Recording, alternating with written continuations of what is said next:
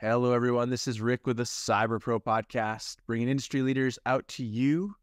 Today, we have the CEO of FutureFeed, Mark Berman. Mark, thank you so much for being on the Cyber Pro podcast. How are you today? I'm doing well. It's a pleasure to be here, Rick. Thank you so much. Perfect. Well, let's kick it off. Tell us who you are and why you're awesome. Who I am? Well, I'm Mark Berman. I think awesomeness is a judgment of the observer, not the observed.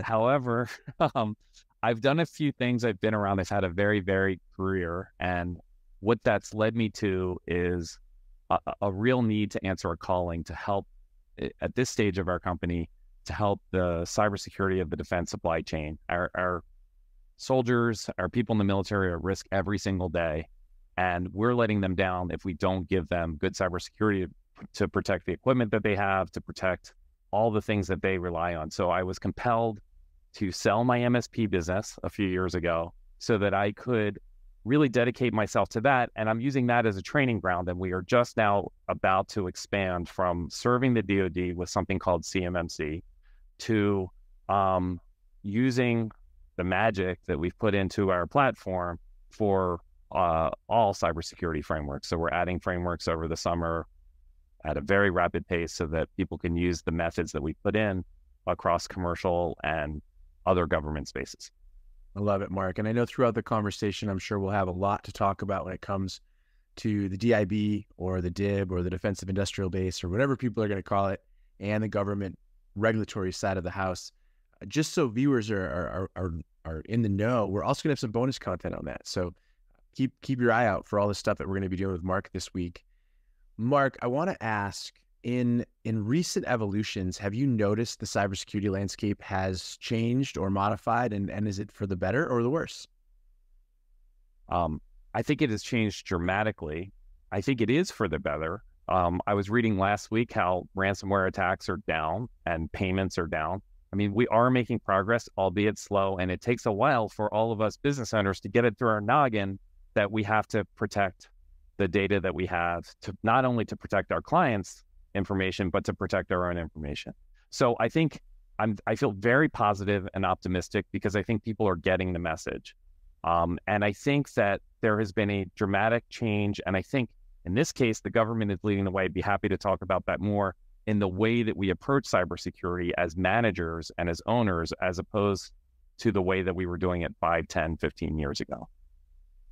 Let's actually just jump right in there, right? Normally I talk about, what emerging technologies or approaches or trends you're interested in, but I think the government is emerging with this new approach. So talk me through why you're excited about that.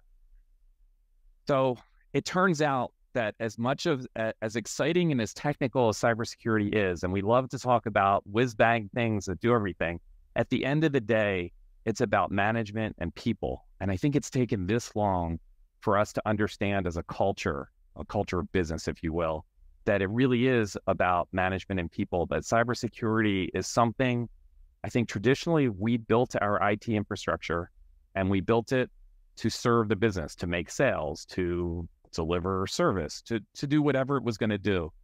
And then we would layer cybersecurity on top of whatever infrastructure we built. That's kind of how it worked. I mean, how many of you listening to this are thinking about, yeah, I bought the stuff that I needed to buy and then I hired somebody to secure it, or I had my team secure it. That's the way it worked. Well, it turns out that does not make cybersecurity actually function productively. What you need to do is build cybersecurity into your business, from the purchasing of technology, from the review and the regular review of what you're doing. It needs hands-on. As much as we talk about AI, and it's absolutely an amazing tool, and it can help define the difference between normal and abnormal. Most of cybersecurity is that statement. What is it about my monitoring, about my network, about my people? What is abnormal and what is expected? So we have tools that help with that, but ultimately baking cybersecurity into the cake, from training, from using tools, from taking a look at the reports, not just having them be produced at some cadence and sent to your inbox with a quick delete button. All of that is what makes cybersecurity work. What has changed is the government is now getting behind in the frameworks, which basically set the standard for all of us. So whether you're talking about the military's supply chain, which is 800-171 or CMMC, or you're talking about more commercial frameworks like NIST CSF or CIS, all of those things, it used to be, do you have policies and procedures? Now, you don't pass if you don't have proof that you use your policies and procedures. Right. That's what's bringing America kicking and screaming, albeit, but kicking and screaming to the point where we should have been all along, which is if you have a tool and it produces a nice report, and right in the middle of the report, it says all of a sudden on the 12th of last month, you had all this traffic from South Africa or Brazil or from some server in Idaho through a VPN that you never had before, and you don't know why it's happening. You never find out about that if you don't read the report, review it, and then do some sort of investigation, take action. Basically, when I say the government's leading the way, they're baking that into the cake and the controls. It's not just the report. It's just not just the technology. It's actually the review and the doing something about it, frankly. And I appreciate the leadership.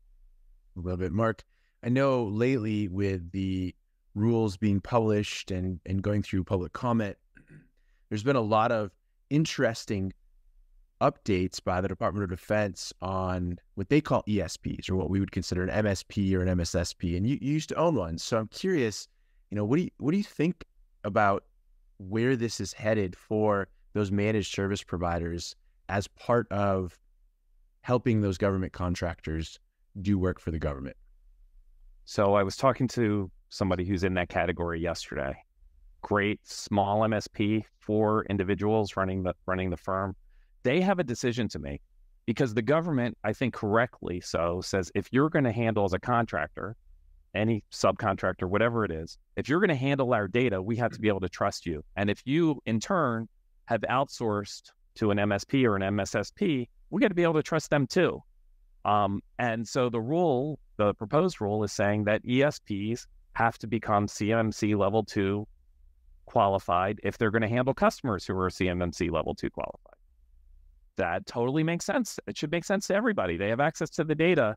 If you've outsourced your front line at the MSP to India to unvetted people, and they are now reviewing the government's data, or they have easy access to it, a click and a cut and paste, and now the government's data is in our adversary's hand, that's not right. So you have a decision to make because your clients are going through the same thing. They need a gap assessment to see where they stand on the controls. They need to then take the somewhere between 1 and 250 POAMs and fix all the things that are basically foundational, none of which are particularly difficult, but it's just that we don't really have, not only are we, in most cases, we're actually doing the right thing, we're just not documenting that we're doing it. So you have to get that process in place. That costs money. So you're spending between $10,000 and $25,000 on a gap assessment. Then you're investing more into your technology. You may be $50,000, $60,000 in the hole. Then you hire somebody to inspect you, and you're spending $30,000 to $75,000 if you're a small business to get inspected. At some level, it's all going to equal out because all the contractors are doing that. And so therefore, everybody's got to raise their price a little bit, whether it's hidden in between the lines or not. Also, the MSPs, the MSPs who want to be involved, who are willing to say, we're not just going to do the right thing for our customers, but we're going to be able to have documentation that is recorded in a nice, organized way and be able to prove it. They are going to invest more hours in those customers. They should be charging for that. So what we're going to see is that some MSPs are going to be perfectly happy. I want to be mostly reactive. We'll fix the things that break, and we'll document that in our ticket system. But the proactive things that are required of me, that's just not me. So I think we'll see some, what I like to call mission critical MSPs developing in the marketplace who are going to charge a premium rate, not because they're just trying to make extra money, which they will be more profitable, but let's get it straight. You bill more hours, whether you bill it by the month or you bill it by the hour, you are billing more work to the same customer base. So those MSPs are going to differentiate themselves. They're going to send their employees for CCP training, not RP training. CCP training is a 40-hour course. So that's investing your guy's time or your lady's time into 40 hours of work and getting a test, an awesome resume builder, and an easy, if you're an employee, an easy way to be even more marketable and to be more expert. The people that choose to go down that road and think it's worth it, they're going to be the mission critical MSPs. Everybody else, you're probably doing a disservice to your client if you're going to kind of skim over it lightly and then just say that, oh, we're offering a compliance service where we're going to check a couple of boxes. Your clients will fail in all the training that we've seen out there. Your clients will fail if you don't have the actual evidence to back up the boxes that you check. Mark, thanks for sharing that. We are definitely going to dig into some of that a little bit more on some of the bonus content. So definitely take a look for that. But let's end with a final fun question for you. What is your favorite piece of retro technology that makes you smile? My favorite piece of retro technology. Wow, I was not expecting that question, and that is a hard one.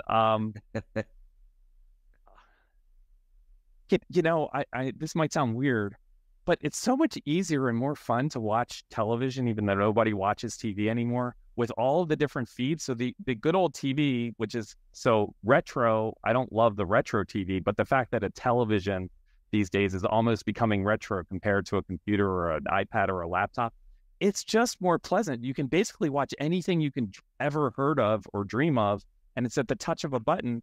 And I think it's pretty amazing because when I need to wind down, I need to wind down. And I love that the television and all of its streaming services have improved to the point where it lets me do that. That's awesome. Mark, thank you so much for being on the CyberPro podcast. Sure. My pleasure. Thank you. Thank you for tuning into the CyberPro podcast. Make sure to like and subscribe so you don't miss out on new podcasts and all of our cool bonus content.